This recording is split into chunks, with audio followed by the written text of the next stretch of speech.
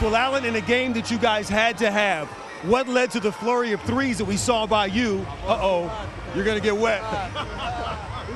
Nurkic got you. So what led to the flurry of threes we saw by you, a career-high 8 3-pointers tonight? My teammates just found me in the flow of the offense. I got some easy ones in transition. And, you know, after the first couple ones go in, you just feel like the rim is getting bigger and bigger. So I just kept shooting the ball, and my teammates kept finding me, and I was knocking them down tonight. You know, early in the game, it wasn't looking good for you guys. Minnesota was out 12-2. You guys got down by as many as 15.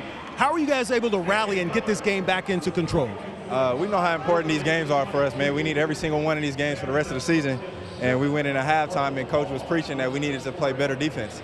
And, you know, for a playoff team, we couldn't play the type of defense we played in the first half, so we had to pick it up second half. We got the stops that we needed to get, and it led to easy offense. All right, congratulations. Good luck the rest of the way. Thank you. Appreciate it. Marv?